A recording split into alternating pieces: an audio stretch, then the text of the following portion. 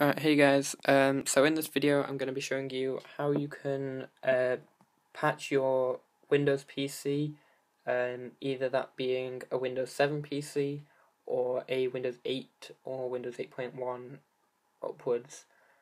So I'll be showing you how to patch it. So those who don't know what patching a computer does, it basically allows your computer to have custom themes on it.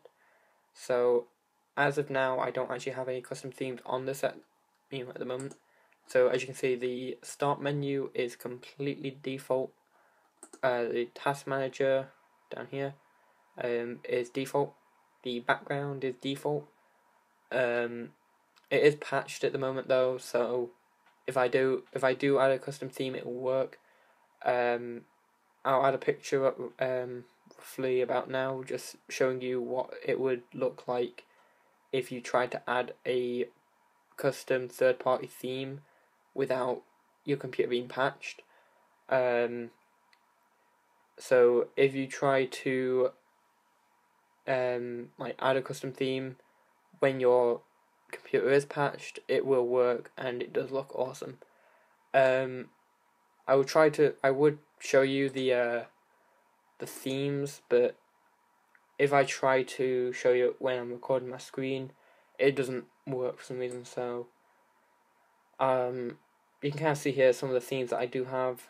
So from this sort of Alienware look up to sort of here, sort of the third-party themes.